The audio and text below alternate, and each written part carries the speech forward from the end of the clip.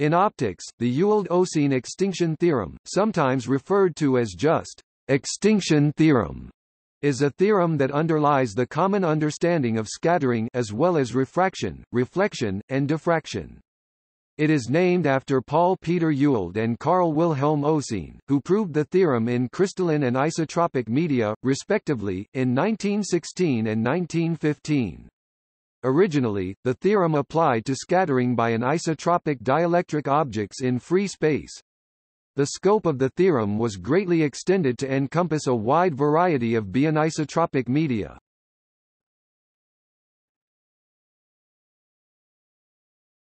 Topic. Overview.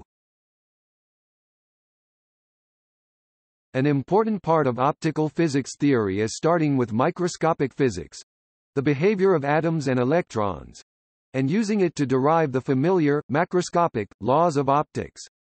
In particular, there is a derivation of how the refractive index works and where it comes from, starting from microscopic physics. The Ewald-Oseen extinction theorem is one part of that derivation, as is the Lorentz-Lorenz equation, etc. When light traveling in vacuum enters a transparent medium like glass, the light slows down, as described by the index of refraction. Although this fact is famous and familiar, it is actually quite strange and surprising when you think about it microscopically. After all, according to the superposition principle, the light in the glass is a superposition of the original light wave, and the light waves emitted by each of the atoms in the glass. Remember, light has an electric field that pushes atoms back and forth, which causes the atoms to emit dipole radiation. Individually, each of these waves travels at the speed of light in vacuum, not at the slower speed of light in glass. Yet when the waves are added up, they surprisingly create only a wave that travels at the slower speed. The Ewald-Oseen extinction theorem says that the light emitted by the atoms has a component traveling at the speed of light in vacuum, which exactly cancels out, extinguishes, the original light wave. Additionally, the light emitted by the atoms has a component which looks like a wave traveling at the slower speed of light in glass. Altogether, the only wave in the glass is the slow wave, consistent with what we expect from basic optics. A more complete description can be found in Classical Optics and Its Applications, by Masoud Mansourapur.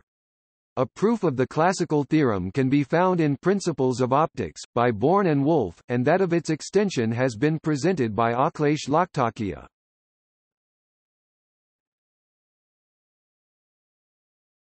Topic: Extinction lengths and tests of special relativity. The characteristic extinction length of a medium is the distance after which the original wave can be said to have been completely replaced. For visible light, traveling in air at sea level, this distance is approximately 1 mm.